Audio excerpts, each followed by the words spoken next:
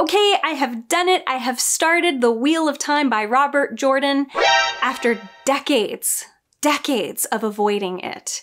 It seems to follow the classic hero's journey, and I realized, you know what? There's a specific point in this kind of story where I really get hooked, and I'm kind of wondering if it's when other people get hooked too. Hey, this is The Sword and the Pen Reflections. It is my casual alternative to the formal channel, The Sword and the Pen, link up there. So, just like I did with Shadow and Bone, I am going to be reading The Wheel of Time, the first book, and comparing it to the first season of the Amazon Prime show. And then when the second season comes out, I should be all the way caught up, and I'll have hopefully read the second and third book, which is what I have heard the second season is based on. And I'm just gonna do what I did with Shadow and Bone, you know, compare the two, what storytelling was done better or worse in the show or the book. Although I have a strong suspicion I know where the better writing is going to be. But this story starts out just like the hero's journey, the classic Joseph Campbell hero's journey. We have Rand, a small town boy. He's a shepherd in a small town. As I said, small town. Oh my gosh, I'm getting repetitive. And I realized that, you know, I wasn't hooked on this story until Moiraine approached the boys and started talking to them. And I'm wondering, what point did you guys get hooked on this story? And because I've been thinking about, why was it this point? Why wasn't it earlier? Because that happens at the end of chapter 2, and there's a prologue. There's like a prologue and a mini sort of prologue. It's like a prologue within a prologue. And then there's chapter 1, where we're introduced to our main character. And then there's chapter 2, where we're introduced to the town that he lives in. And it's not until the end of that chapter where what I'm talking about happens, the moment that I was the most interested in, like, okay, I want to know what happens next. And suddenly turning the pages, although in this case, I'm listening on audiobook because my sister has the Eye of the World at her house, the hard copy book. It was after that point that it wasn't something I had to force myself through, or I wasn't rewinding to like, oh, I spaced out during that part. Like I'm actually focused and listening now. I'm like, ooh, I want to know what happens. So the prologue is it's something that happened way in the past, and it's mysterious what's going on. You're seeing a character who you don't know who he is or what's going on in his life. His family is dead on the floor around him, and then this other guy shows up. You can see that the main character suddenly realizes his family is dead and then kind of goes nuts and then kills himself, I think. And then it's the end of the world. And then we get this prophecy about how these two guys are gonna come back someday. And I wasn't interested in that at all. And it's pretty obvious why. I didn't understand the context. I'm sure that I'll get to the end of this book, maybe even the whole series, and go, dang, that was a really great prologue. But just reading it with no information, no prior knowledge, it was extremely boring. I had to listen to it at least twice, I think possibly even a third time, because I wasn't sure if there was something I was missing. I was like, nope, I'm not missing anything. I just have no interest in what's happening. Then we get to the second chapter and I'm like, okay, now we have the obvious hero's journey. We've got Rand, he's a shepherd, he's with his dad and they're going through the woods. They're on their way to town, and Rand sees a dark figure on a horse in the woods, and his cloak is not moving in the wind, and which is a spooky image. And that did not hook me.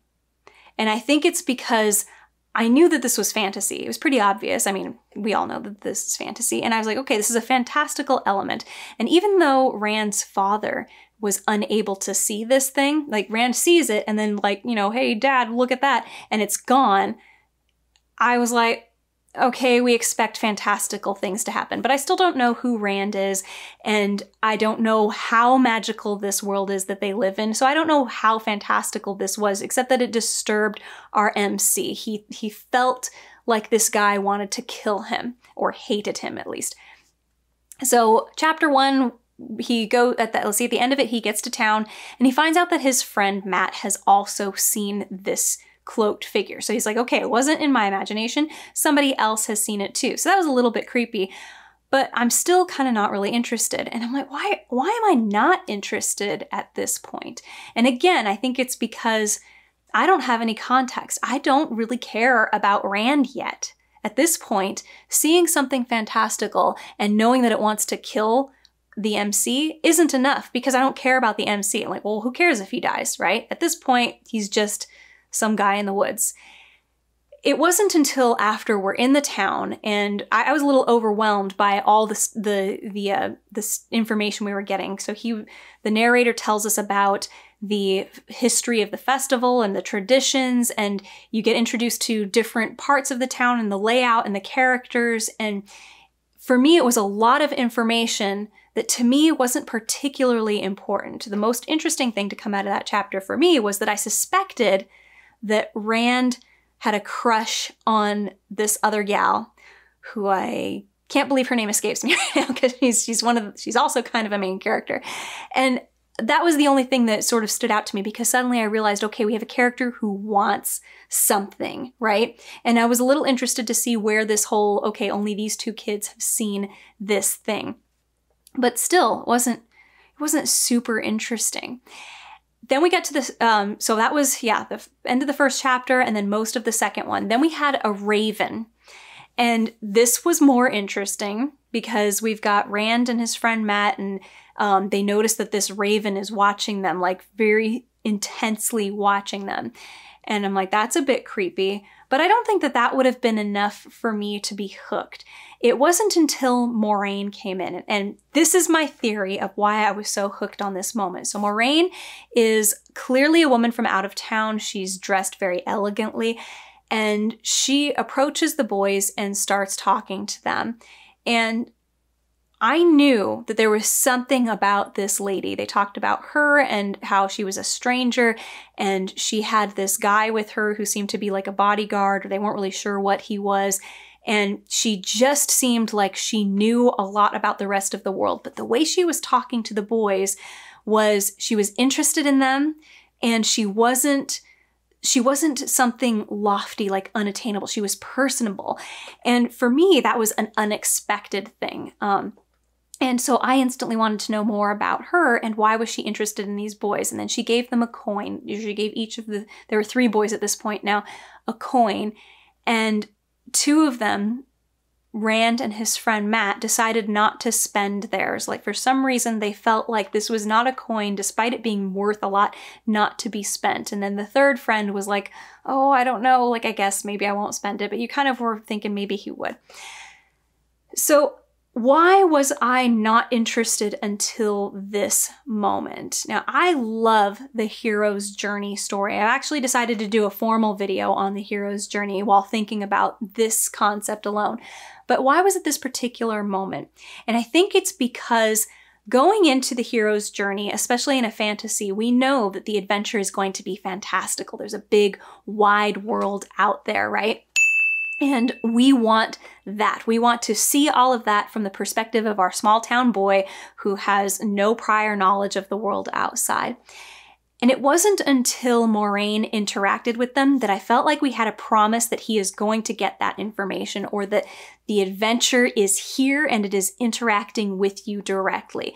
Even the raven and seeing the dark cloaked figure with a coat that doesn't move in the wind, that wasn't a direct contact. That was just something that he saw. But there was an exchange of information between Moiraine and the boys. There was an exchange of even a coin. And that to me was a direct interaction. He, by taking that coin, involved himself in some way in the outer world. So from that point forward, it was no effort at all for me to be interested in what happens to this character. So I'm wondering for you, when was it in this story that you felt the most hooked? And as I was thinking to myself, okay, I'm going to ask the audience this, what are some other stories, hero's journey stories that I have read, and where did I get really hooked? And I was thinking, okay, let's see. The Book of Three by Lloyd Alexander, who wrote The Chronicles of Predain. Those of you who have seen the Disney movie The Black Cauldron, The Black Cauldron was based very loosely on the beginning of the first book and the end of the 3rd book. And there's 5 books in this series. And it's a really great series. But the first book, I was trying to think, it's almost exactly the same situation. You have a boy in a tiny little, not even a village. It's like just a house, like a farm in the middle of nowhere, right? And when does it get interesting there? It wasn't interesting for me until he saw the Horned King. So in the book, he works on this farm, and there's Dalbin, who is like 300 and something years old, and then there's Cole, who is a blacksmith, and they take care of this pig, and the pig can tell the future. And that's a fantastical thing. And the old guy who, Dalbin, he's very wise, and, he spends a lot of his time in meditation, and he has this book called the Book of Three, and Taran goes to touch the Book of Three while Dalbin isn't looking, and it feels like it bites him or like it stings him, so he doesn't even get to touch it. But he wants to know more about the world, and he's so close to it. Here's a pig that can tell the future using these sticks like that help you to deter. She'll point to little symbols on the sticks, and none of that hooked me. What hooked me was when the pig ran away into the woods, and Taran's running after it, and after he's lost track of the pig, he comes across the Horned King, and the Horned King almost tramples over him. And he's this gigantic rider with a skull for a face and giant deer's antlers. And it was a horrific image. And I was afraid for Taran's life, and he actually passes out. And that to me was his first interaction with something fantastical, because the pig never told the future for Taran. And the book, yes, the book stung him. That was interesting to me, but he didn't get to see what was in the book. I guess I should have been more interested at that point, but I wasn't, because it was sort of like, no, you can't interact with this. It was almost like you're not allowed to be part of that. And so I was like, okay, boring. But once you got to the Horned King, very interesting there. And then even more interesting when he wakes up from passing out, and the person who's taking care of him seems kind of like, imagine Aragorn, but he actually is very much like Aragorn. He is the High Prince. He's the High King's son, and they go on this adventure together. And so I think it's at the moment where we have an interaction with somebody who has information or something that promises information that is much grander to the world, that really hooks me and makes me want to know more. Let's see, then we have The Darkwater Legacy. There it is, The Ember Blade by Chris Wooding.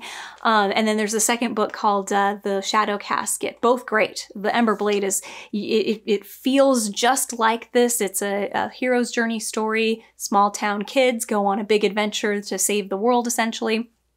Or they get taken out of their small village. The thing that hooked me in this was when his dad seemed to lose his mind. And I'm not going to give away any spoilers, because I think a lot of people haven't maybe read this and might want to.